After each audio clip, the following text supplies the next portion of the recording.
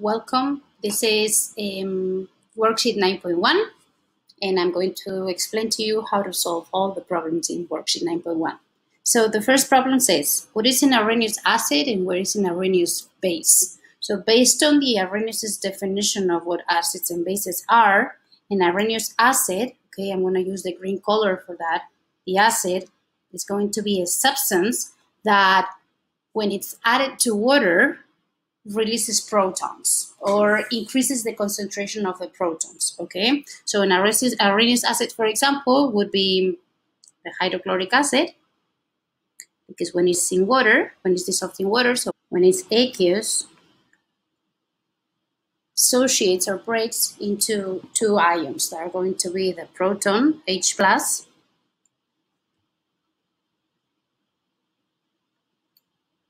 and the chloride.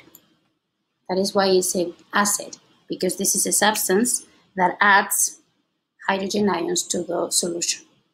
On the other hand, an Arrhenius base, the base is going to be a substance. Arrhenius base is going to be a substance that when it's dissolved in water, it adds hydroxides to the solution. So, for example, an Arrhenius base would be the sodium hydroxide, that when it's dissolved in water, so aqueous, it will break into sodium plus, that is aqueous as well, and OH negative. So for that reason, because this is a substance that adds hydroxides to the solution, that is considered an Arrhenius base. So it increases the concentration of the hydroxide. Arrhenius acid increases the concentration of the hydrogen ions. Arrhenius base increases the concentration of the hydroxides. Number 3, what is a Bronsted-Lowry acid and what is a Bronsted-Lowry base? So based on Bronsted-Lowry, an acid is going to be the substance that is a proton donor. So it's the substance that donates protons, that gives protons away, okay? Remember, proton is the word that we use for the hydrogen plus ions. And then a base, a Bronsted-Lowry base, it's going to be a proton acceptor. So it's going to be a substance that accepts the protons, that takes the protons from other substances, okay, from the acids. Okay, so based on this, we're going to do activity 4, that is asking you to identify the acids and the bases here, and then to identify the corresponding conjugate base or conjugate acid.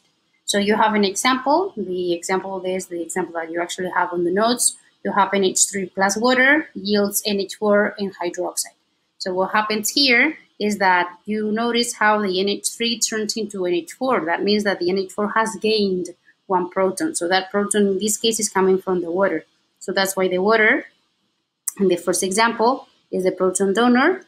The water is the proton donor, so that's why the water is the acid. And then the base is going to be the proton acceptor, so that's why the NH3 is the base. Okay?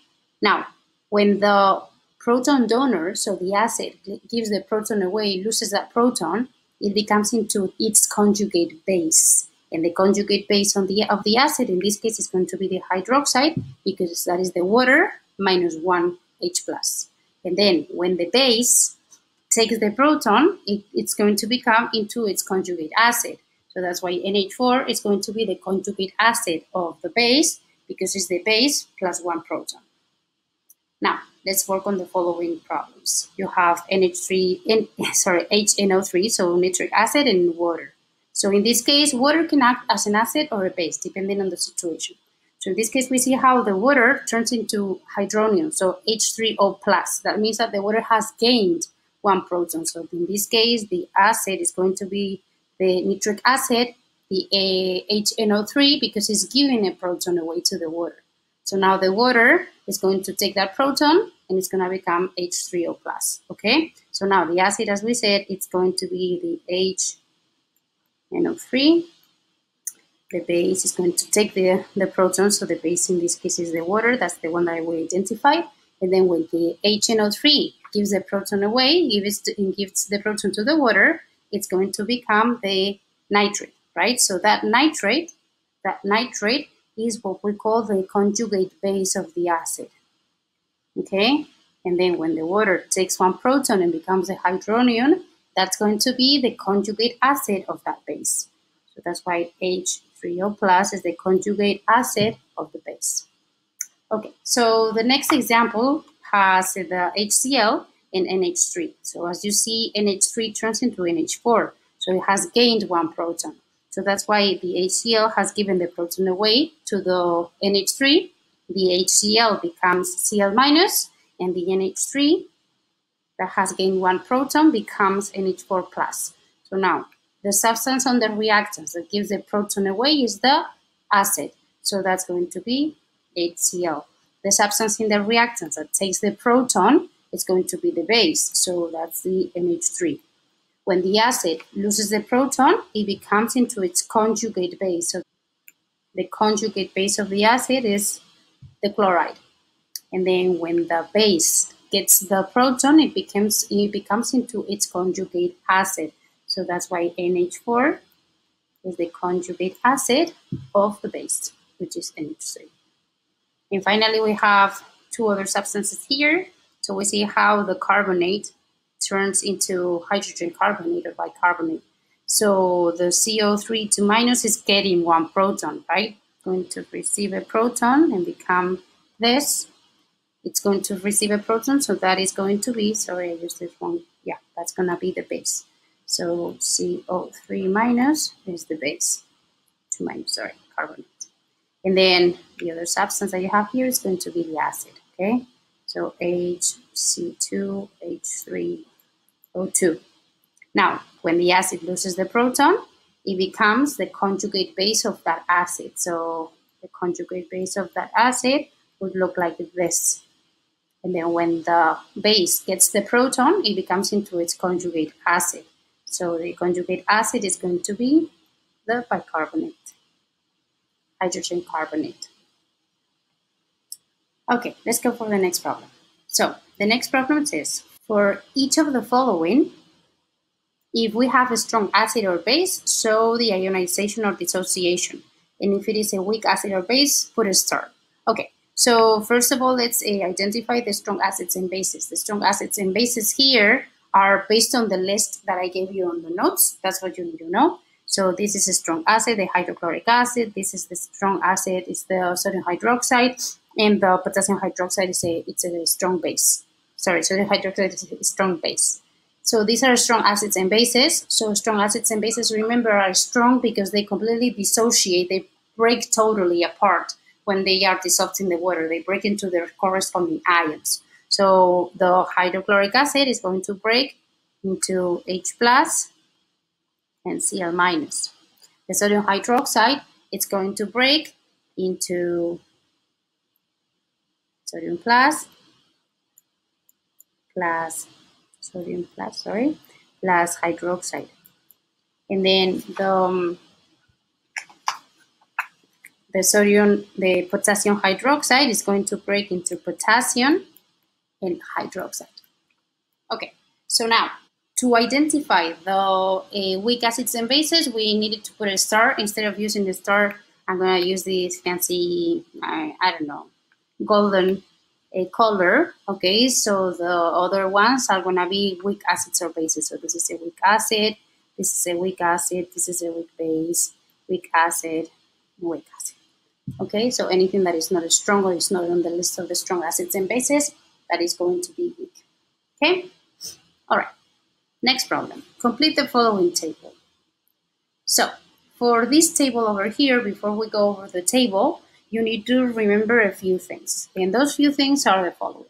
Remember that if you want to calculate the pH of a substance, the pH of a substance is always going to be, or I'm going to say pH of a solution, is always going to be pH of the solution is always going to be the negative logarithm of the concentration of protons in that solution. Okay? The pOH of a solution, it's always going to be the pOH of the solution is always going to be the negative logarithm of the concentration of hydroxides in that solution. The pH plus the pOH, so pH plus pOH, remember, pH plus POH always equals 14. If you're given the pH and you want to find out the concentration of the protons, you will have to do 10 times 10 to the power of negative pH. If you're given the POH and you have to find the concentration of the hydroxides, that's going to be 10 to the power of the negative POH. Okay, so using all this is how I have actually solved the problems, or I have filled out this chart over here, this table. Okay, all right, so based on this, I'm going to write the answers to each of the spots that you see in that table. If you have any questions, you're always welcome to ask me. Okay, so for the protons, the concentration of the protons is 1 times 10 to the negative 9. That makes us understand, using the formula for the pH, that the pH is 9. Because the pH plus the pOH adds up to 14. 14 minus 9, that's 5, so the pOH is going to be 5. Okay? You look at the pH always to look at the basic or acidic. So the pH that is higher than 7 is always basic. Now, to find the concentration of the hydroxides, remember that this is what I just told you here, that if you have the pOH that is 5, the concentration of hydroxides is going to be 10 to the power of negative 5. 10 to the power of negative 5. Okay? Now, in the next case, they give you the hydroxides. So doing the negative log of the hydroxides concentration, you get the pOH, and that's going to be 1.38. 14 minus that number gives you the pH, so it's going to be 12.61. 12.61 is higher than 7, so this is basic. Now, to find the concentration of the hydrogen ions, here you need to do 10 to the negative of the pH, 10 to the power of negative pH, right? So if you do 10 to the power to the negative pH, the answer is going to be 2.45 times 10 to the negative 13. Okay? Next one. If the pH is 3.75, the pOH would be 14 minus that. So that would be 10.25. If we have a pH that is lower than 7, that is acidic. To find the hydroxides, you need to do 10 to the power of negative the pOH. So that's going to give you 5.62 times 10 to the negative 11. And then to find the hydrogen ions, you need to do the 10 to the power of the negative pH. So that's going to give you 1.78 times 10 to the negative 4. And then for the last one, if the pOH is 5.45, the pH is 14 minus that, so 8.55. That means that we have a basic solution. And again, to find the hydroxides, you do 10 to the power of the negative pOH, so that's going to be 3.5 times 10 to the negative 6. And to find the concentration of the hydrogen ions, that's going to be 10 to the power of the negative pH. So that's going to be 2.82 times 10 to the negative 9. Activity 7. What would the pH of each of the following be? Remember for the bases that you have to calculate the pOH and then calculate the pH, okay? All right, so what you need to do here is you need to dissociate or break the acids or the bases. And once you break them down, see whether they are broken down into hydrogen ions or hydroxides. And then we go from there. So for example, if we have 1 times 10 to the negative third molar of hydrochloric acid, the hydrochloric acid will be broken into, let me do it here, H plus and Cl minus. Okay. The molarity of the hydrochloric acid is 1.0 times 10 to the negative third. So because this reaction is 1 to 1, the molarity of the the molarity of the H plus ions is going to be the same concentration. So it's going to be 1.0 times 10 to the negative third. Okay, so because we know the concentration of the hydrogen ions, we can find the pH. So the pH is going to be the negative log of 10 to the negative third, or 1 times 10 to the negative third, which is the same. So the answer here, the pH is going to be 3. Okay? So now, if the question is what would be the pH, which is directly calculated it, so the pH is going to be 3. This is going to be what we call a strong acid. Okay. Now we have a base. So the base is sodium hydroxide. So for the sodium hydroxide, same thing. We break the sodium hydroxide into the corresponding ions. So that's going to be sodium plus and OH minus. So now what we do is we look at the stoichiometry. And we see that for every 1 sodium hydroxide, we have 1 hydroxide. Okay, so if we have a molarity of 0.01 molar of sodium hydroxide, we will have the same molarity for the hydroxide. So to find the pH of this solution, we have to first find the pOH because we have the concentration of the hydroxides and then the pH. So the pOH is going to be the negative log of 0.001, and that is 2. And then once we find the pOH, the pH is going to be 14 minus 2 equals 12. So because the pH is 12, this is a very basic solution. Next one. We have again the hydrochloric acid that breaks into hydrogen ions, H plus, and Cl minus. Okay, so same thing because the reaction coefficients are 1 to 1. If I have 0.035 molar of hydrochloric acid, I will have the same molarity, 0.0035 for the hydrogen ions. So from here, I find the pH, which is going to be the negative logarithm of 0.035, sorry, 1.035. And the answer to this is 2.45.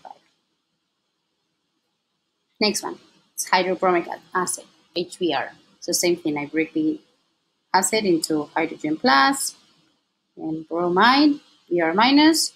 The stoichiometry shows me the balancing of the equation shows me that it is 1 to 1, the ratio. So because it's 1 to 1, the hydrogen ions here again, the hydrogen ions have a molarity of 0.00098. Okay, so from here, I calculate the pH, and the pH is going to be negative log of 0.123098. And the answer to this is 3. Next one, sodium hydroxide, potassium hydroxide. So to find the potassium hydroxide and its pH, this solution's pH, what I do is exactly the same thing. I dissociate the base, I break the base into the corresponding ions. So that's going to be potassium plus and OH minus. And then because the coefficient of the KOH and the coefficient of the OH, which is what matters here, is 1 to 1, that means that the hydroxide concentration is also 8.2 times 10 to the negative 4. Okay, so from here, what I do is I find the pOH of the solution. That is going to be the negative log of 8.2 times 10 to the negative 4.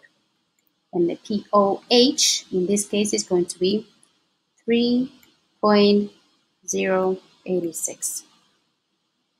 And then once I do this is the pOH, the pH is going to be 14 minus that number.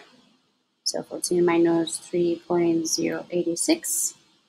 So the answer here is going to be 10.91. that is the pH of this solution. The pOH is 3.08, the pH is 10.91. And then for F, we have the potassium hydroxide, that is the base. So we break it into potassium plus OH minus. The molarity of the potassium hydroxide is 0.075 and the coefficients are 1 to 1. So 0.075, that's the molarity of the hydroxides. So I find the pOH because that's what I know, the concentration of the hydroxides, negative log of 0.075. And then here I find I do the calculations and I find out that this is 1.125. And then finally I find the pH, that is going to be 14 minus that number, minus 1.125, and that's going to be 12.87. That's the answer. Okay, for the following problem here, it says complete the following reactions and balance the equation. So remember that there were 3 combinations, right? And depending on what combination we have in front of us, the products are going to be one product or the other one, but they follow patterns. All right, so the first reaction here is magnesium hydroxide with hydrofluoric acid. So magnesium hydroxide is a base and the HF is an acid, okay? And it's a base because it has the hydroxide, and it's an acid because it donates protons, right? So this is an acid-base reaction. So in an acid-base reaction, I'm going to write it here, acid plus base, okay, so that you remember. This is acid plus base. So every time you have an acid plus a base, the products are always going to be a salt and water. So water is going to be one of the products, and then the salt is going to be the consequence of combining the metal from the base, okay, with whatever is remaining from the acid when you remove the proton. So in this case, we're going to combine the magnesium, that is magnesium 2 plus, with the fluoride, that is fluoride 1 minus. Okay, so magnesium 2 plus, fluoride 1 minus, that's going to give us magnesium fluoride. Again, this is the magnesium that comes from here, magnesium 2 plus, and the fluoride minus. Okay, so now we balance this equation, and to balance this equation, we need to write it 2 here, and we need to write it 2 in front of the water. All right, so let's find another one that is an acid and a base. An acid and a base also would be this one, acid plus base. You have an acid because this is a substance C, acid plus base. This is a substance that donates protons or increases the amount of protons in the solution. And then KOH is a base because it donates and it gives to the solution hydroxides. Okay, so acid plus base, salt plus water. So water plus salt. The salt again is going to be the metal, always the metal, so K plus whatever is remaining from the acid when it loses the proton. Okay, so in this case, it's going to be the metal salt is going to be KClO4.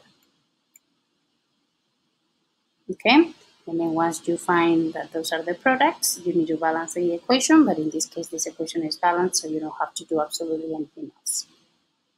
Okay, so for the next one, that is, let's just do the acid plus base ones first, okay? The next one that is an acid plus base, it's F, acid plus base, plus base. Because you have the hydroxide and you have a hydroxide, and then you have a substance that donates protons. Anything that has hydroxide that is OH, that's going to be a base. Okay, remember the definitions of acids and bases. Both definitions are valid. So if any of them fall into one of the definitions, that should be it. Okay, so the lithium hydroxide and the hydrofluoric acid, they combine together. And because acid plus base is equal to salt plus water, you're going to have water plus the salt. And the salt is going to be always the metal, so the lithium 1 plus whatever is remaining from the acid when it loses the proton, so with the F minus. So you're going to have lithium fluoride. And then if you look at the whether the equation is balanced or not, you understand that this is balanced, so you don't do anything else. Okay, so let's check some different types of reactions here that we're gonna understand and follow patterns, okay? If you actually look at the B here, second reaction, we have a carbonate, and this is a metal with a carbonate, so this is a metal carbonate. So when we have an acid plus a metal carbonate, remember that the products are always CO2, water, and the metal salt. Okay, so we're gonna write CO2, H2O, and the metal salt. Now, the metal salt is always the metal that the carbonate has, in this case, with whatever combined with whatever remains from the acid when it loses the protons. Okay, so in this case, the metal salt is going to be magnesium, that is 2 plus. Remember, magnesium was 2 plus, okay, with the C2H3O2. And because the C2H3O2, sorry, just lost one proton, this ion is one negative, C2H3O2 minus. So we need 2 of those to compensate the charge of one magnesium. We do the crisscross rule. So that's why we put all this in parentheses, and then we write it 2.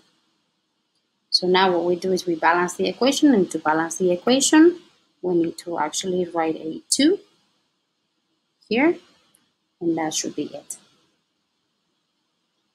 Okay, so we have a similar reaction that is a metal hydrogen carbonate, indeed, metal hydrogen carbonate here with an acid. So when we have a metal hydrogen carbonate with an acid, the products are very similar. It's going to be CO2 plus H2O, and then you have to understand how to find the metal salt. So the metal salt is always going to be the metal, so potassium plus, that's whatever is remaining from the acid when it loses the protons. So in this case, we have an acid that has 1 proton, so whatever is remaining is going to be ClO4 minus. So we put them together, and that's going to be KClO4. And then finally, we have the other type of reactions that we learned. That is when you have a metal with an acid. So a metal with an acid, it's always going to form hydrogen and a metal salt. So here it says the copper is going to be 2. So hydrogen and a metal salt. So one of the products is going to be the hydrogen. And then the metal salt is going to be always the metal. So copper 2 plus. That's why we're saying here that it has a charge of plus 2. With whatever is remaining from the acid when it loses the proton, so Cl minus. So this is going to be CuCl2. Okay, so when we have this completed, we balance the equation. So we balance the equation. Let me use another color here.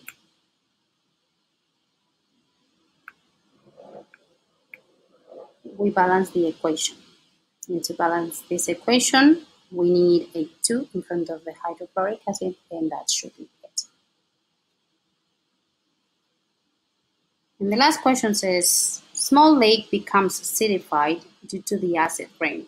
Describe how the pH can be raised to a more healthy level. If you have a low pH in a solution, in order to raise the pH, you need to add a base. Okay, so that's what you need to do. You should be adding a base to the lake. Okay, so what you need to do is you need to add a base. If you add a base, if you add a base, what's gonna happen is that the pH of the overall solution is gonna go up. Okay, same thing that if you have something that is basic, if you add something acidic, the pH is going to go down. Okay, so that is the end of the worksheet 9.1.